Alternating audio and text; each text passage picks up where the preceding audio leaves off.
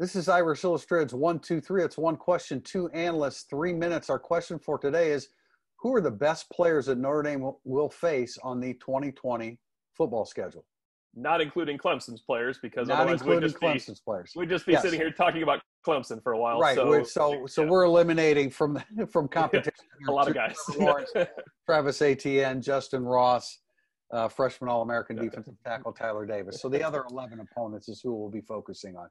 You know, I want to start away from the other obvious, because there's plenty of USC guys we'll get into as we talk about this. But senior day, I think one of the most explosive athletes comes in, and that's Louisville's Tutu Atwell. He gave Notre Dame fits last year in the first half when he was a young player that didn't know what he's doing.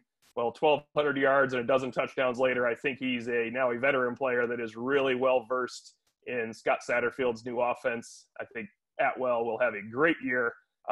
He is one of those kind of Rondell Moore light weapons. And when I say light, he's 155 pounds, so really light. But he is a weapon that's coming to Notre Dame Stadium.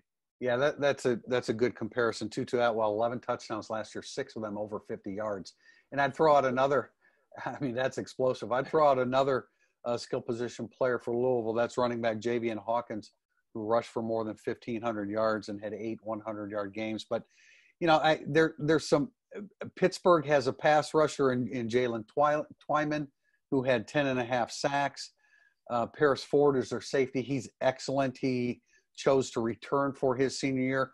Although Stanford is somewhat depleted, Paulson Adebo, we know, is a great player. And Walker Little, the offensive tackle, who basically missed the entire last 2019 season, is gone as well. I think Adebo will bounce back. Remember, 2 years ago, he had 24 passes defended. And for people listening to raw numbers, that's a Notre Dame record, one more than Julian Love's 23. I think he'll have a big bounce back season. You mentioned pass rushers. Duke coming into Notre Dame Stadium. Chris Rumpf II. He has played in 25 games in his career, but only started 2. He has 21.5 tackles for loss, or the same amount as Owusu Koromoa and Drew White combined. So he's a playmaker back there. Notre Dame kind of handled him last year, but he did have 2 pressures in that game. They killed Duke, so I think people forget how good he can be. Yeah, let me correct myself. Walker Little is back for the 2020 season after missing last year and having a great 2018 season. Another Duke guy, Victor Dimukeji, had 8.5 sacks himself. There were some. Remember going into that game, there were some really well-developed pass rushers for Duke that Notre Dame was able to stymie. Yeah. I would mention Sage Surratt. I know that you like him a lot, and he had the 1,000 yards and 11 touchdowns in just 9 games last year.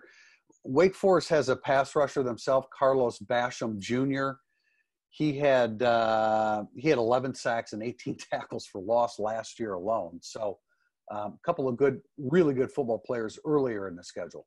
And we went out of our way not to talk about Clemson, and we have actually accidentally gone out of our way not to talk about USC, I think. And we can continue the Priester O'Malley debate of Amon-Ra St. Brown versus Tyler Vaughns, because they're both back, along with Keaton Slovis.